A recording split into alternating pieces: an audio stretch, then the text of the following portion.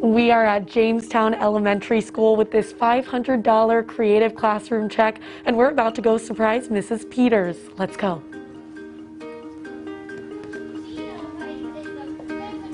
Mrs. Peters, surprise! You are our Mercer County Creative Classroom winner. Can we get a round of applause for Mrs. Peters?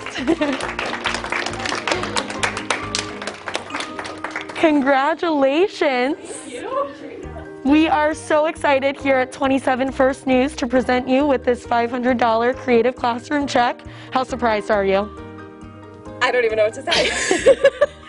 So I've been reading all about your proposal to create a more inclusive communication environment, and you plan to do that through AAC devices. So kind of walk me through that and how you hope to use them with your students. So actually, that's why I'm in this classroom right now, is I'm working with a student who uses an AAC device, which is a fancy way of saying he uses something other than speech to communicate.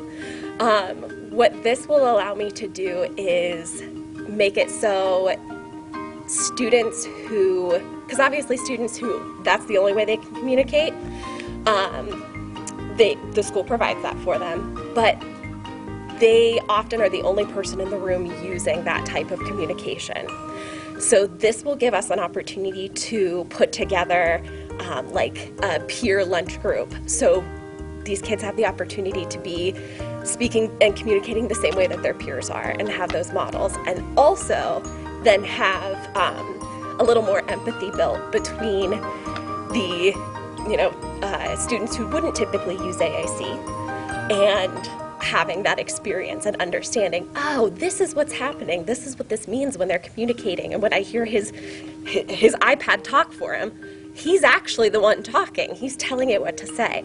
So building that empathy and understanding between the different groups. Awesome. And how beneficial do you think that these lunch bunches are going to be at both the elementary and high school level?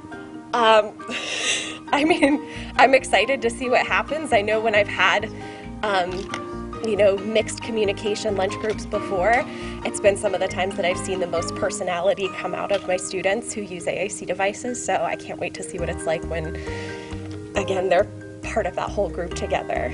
Awesome. Well, I am so excited to see you put this money to good use. Can we get another round of applause for Mrs. Peters? Give this check over to you. This is yours to keep. You can watch the past Creative Classroom winners on our website, WKBN.com. They're under the Caring for Our Community tab.